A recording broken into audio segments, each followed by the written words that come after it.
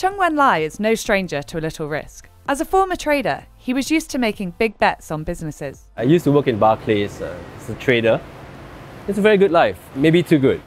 So when he stumbled upon an idea to build a business of his own, he was all in, even if that meant switching the stock exchange floor for a mattress on his office floor. That is being desperate because you just didn't have enough time to go home. And getting a little imaginative with the truth. And obviously if I went to a client and I said that I have one van and half the time it's out of commission, she would probably tell me to get lost. So I said, no, we have multiple vans, don't worry about it. Chang Wen is the co-founder and CEO of NinjaVan, the multi-million-dollar express delivery business that's become a driving force behind Southeast Asia's booming e-commerce industry. The 32-year-old started the company here in Singapore with two friends back in 2014 and is now the trusted business partner of some of the region's biggest retailers. But his original vision would have seen him become their competitor. Slightly more than 5 years ago, I was running kind of an e-commerce company, small e-commerce company, selling online, primarily in Singapore. And every time we had an online customer, we went, wow, that's really easy to get a customer in no shop, nothing required. But the pain only hit after that when we had to deliver the parcel. So many issues came up. I think the entire logistics industry was just not set up for e-commerce at that point in time. So foolishly, I said, why don't we open a logistics company to solve this problem? And it should be easy, in a year we should be done, and let's find something else to do. So that's how it started. Weeks later, Chang Wen and his two co-founders, Bo Sian Tan and Sean Chong, were up and running, leaving behind stable jobs in finance and engineering to expand their men's fashion business, Marcella, and take on deliveries. In the first year, we were running both, and we thought, this is highly synergistic. You have a business on one hand, generating volume for another business. But the more we did it, the more we realized that fashion business wasn't necessarily our forte. Right. And if we were to be a very neutral, agnostic provider of logistics services, ideally, you should be neutral.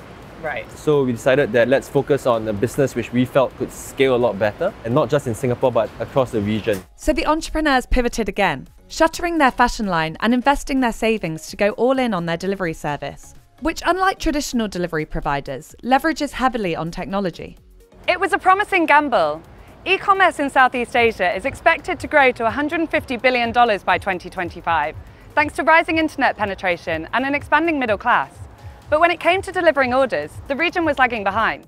According to the World Bank's Logistics Performance Index, the majority of Southeast Asian nations, with the exception of Singapore, have a long way to go to meet the infrastructure capabilities of the most advanced economies. I would say I knew more about the micro aspects about it than the macro trend when I started it. I have a problem, I have a business, I'm an e-commerce seller. I know the pain points, I know how to solve it. The three friends soon found out they were not the only ones eager for a new and improved logistics system across Southeast Asia, however. Indeed, just months after launching in Singapore in 2014, NinjaVan expanded to Malaysia and Indonesia. By 2016, it was live in Vietnam, the Philippines, and Thailand.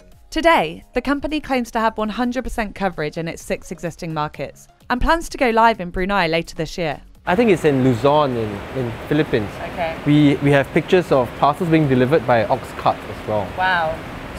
So you're really in the most rural part. We're You're in the 100% coverage. Yeah, 100%. Chang Wen says that has everything to do with NinjaVan's technology, which has enabled the business to scale quickly and empower its drivers, known as ninjas, to efficiently sort and deliver orders, even in the most remote locations. The less people have to think, the more scalable a business gets, the more consistent a business gets. In 2014, NinjaVan was the first logistics company in Singapore to provide real-time tracking updates. It later harnessed algorithms to optimize route deliveries and save on fuel. The company has also been able to use its data to hire more drivers during peak shopping periods, such as Singles' Day and Black Friday. Whether it's in the sorting process, you can see the sorting centers, it is all quite automated. There are portions of the process which is people, but in those processes you see that the devices they are using helps them to decide. Okay. And those lead to very consistent outcomes. It hasn't been all good news for the young founders, though. NinjaVan has faced criticism on social media for shortcomings in its customer service, which Chang Wen acknowledged. Our business is never perfect, and you never will be. As long as it is a scale business, as long as there's a people element, it will never be perfect. So what we have learned is that if you're at 99% perfection, do you push for 99.5? Or do you push really hard to make sure that the 1% of errors are handled in a perfect manner? So that's where we're focusing on a lot. That determination is something that's caught the eyes of investors, including Facebook co-founder Eduardo Saverin, who helped fund the company's international expansion. Koi Yi Lim from Monks Hill Ventures was another one of Ninjavan's early supporters. I sat down with him to learn why. I first met Chang Wen and the team when they were pitching me Marcella, and we weren't so compelled by it. But in the conversation talking to Chang Wen, he shared with us the challenges that he had. And through the conversation, he had ideas about how to make it better. Were there particular characteristics that really stood out that made them look like go-getters? I think so. I think it's the right balance between being thoughtful, at the same time being biased towards action. Right, you can be thinking too much and doing too little, or doing too much but not really thinking about it. Chang Wen is hoping that will stand him in good stead as competition heats up. Ninjavan is one of a host of logistics firms, including Lalamove, GoGoVan and Logivan, to launch over Asia in the past few years, and they show no signs of abating. In fact, Southeast Asia's third-party logistics market is expected to grow at an annual rate of more than 5% over the next 5 years, to be worth $55.7 billion by 2025. But the Singaporean co-founder says he's confident he can set his business apart. He says he's doing that by directly employing his fleet of 20,000 drivers, who, unlike the freelancers used by competitors, have a vested interest in ensuring the business is built to last. It is not as though one day we have 1 million parcels and the next we have 10. There's a base load requirement, and a base load requirement is best served by people who know that they are being taken care of, by people who are experienced in their job, by people who are tech-enabled. And that's our approach. In 2019, Southeast Asian ride-hailing giant Grab invested in Ninjavan and integrated its delivery services within the Grab app, unlocking a new customer base for the company.